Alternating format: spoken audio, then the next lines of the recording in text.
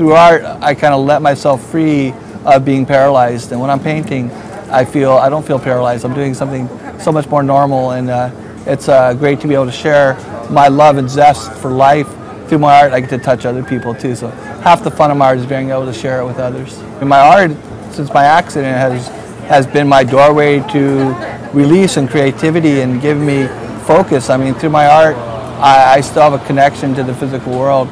So I really had to, I embrace art, embrace my physical, my mental aspects, and even though I took some physical losses.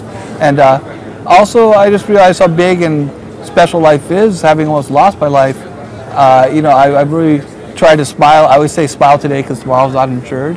It's made me, in some ways, more appreciative of the moments I've had. And, everyone struggles, but the struggles are a test of how strong we can be. And through those struggles, sometimes they can lead to the strongest of beings. The ultimate test leads to the ultimate challenge, which might lead to the ultimate you.